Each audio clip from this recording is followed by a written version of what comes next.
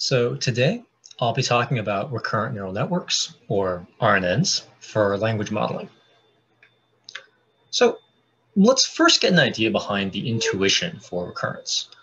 Recall that in a language model, we're trying to find an output distribution over our vocabulary.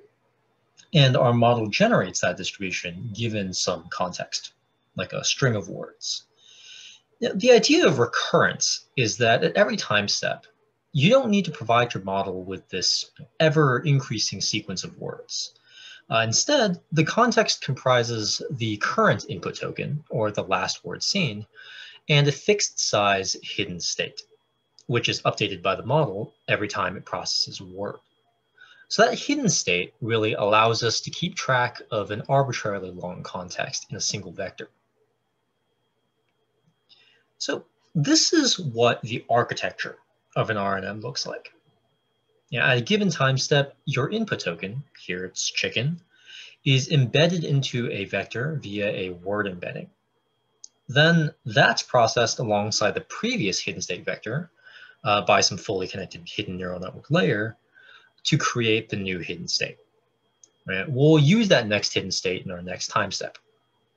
It's also projected into our vocabulary space, which is our output space, by a linear layer.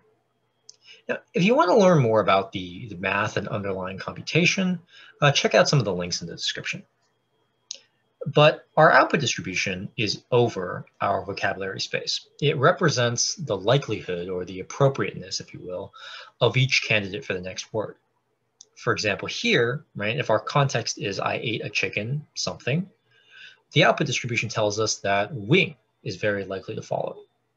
Burrito is also likely, and coop, as in I ate a chicken coop, doesn't really make sense. So it has low likelihood assigned to it.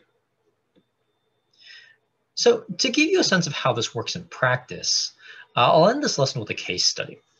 So let's say your first two words are I ate. At time step 2, our input token is then 8.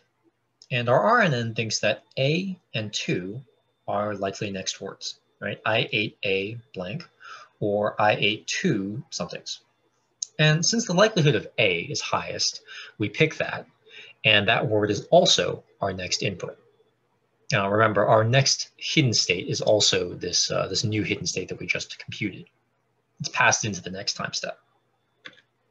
So at time step 3, our output distribution says that chicken and tasty are the most likely words to follow. So we choose chicken because it has the highest likelihood or score. And then finally, given that our context now at the fourth time step is I ate a chicken, our model says the most likely next word is wing. So our sequence in the sum total is I ate a chicken wing. Right? Not bad. I hope it was tasty.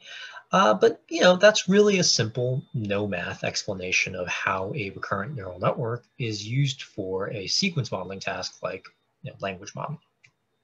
So yeah, thanks for watching.